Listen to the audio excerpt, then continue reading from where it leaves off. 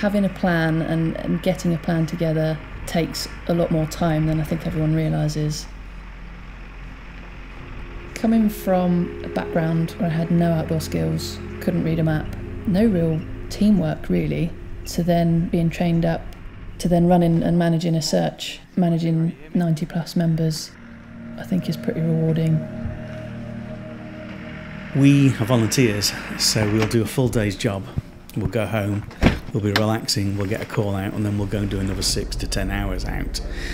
It's a difficult thing.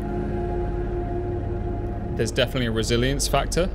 Waking up at 3 in the morning on a Tuesday on a school night, having to get out, be kit ready, and potentially out in adverse weather conditions to go take part in an activity that sometimes has a positive outcome and sometimes does not. I think everybody's philosophy in the team is that we will keep searching until we're told to stop. We will not give up. We just keep going and going and going.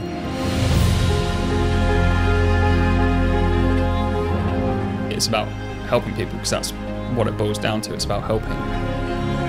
It's a sense of community, wanting to get on and do something meaningful. Potentially saving somebody's life, you can't get better than that.